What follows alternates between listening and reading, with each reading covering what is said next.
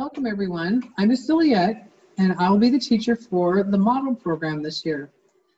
The junior senior high will be using the Apex Learning Program as its model program. I'm really looking forward to guiding you through this program for this year. This is, in case for those of you who don't know, this is a full online program, which means there will not be instruction from an actual teacher. You're going to be responsible for your own learning. So with that said, there'll be quite a bit of reading on your own.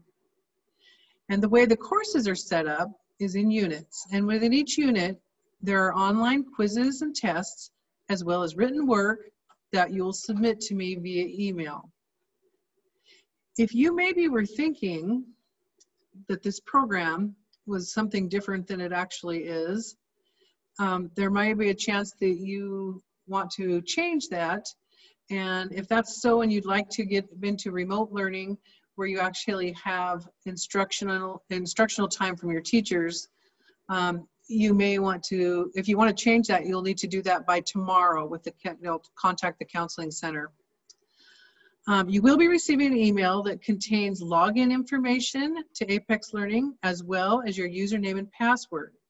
And once you log in, you'll be directed to create your own password. Make sure that you write it down and that you keep it in a safe place, as I won't know what it is once you've created your own. However, don't panic.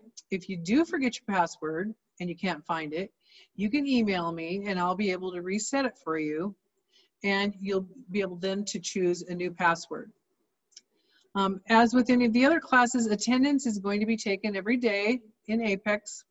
So it's important that you make progress each day. And on my end, what I can see, I can tell whether or not you've logged into the program, as well as see any progress that you may or may not have made. So it's really important that you do that. And working on your class, it's not only important for attendance reasons, but also you're going to need to complete all 3 of these Apex classes by Friday, November 6th. That's the end of the first quarter. So a little bit more about what's happening this Wednesday. Once you're all logged in on Wednesday, the first day of school, you should be all set to go.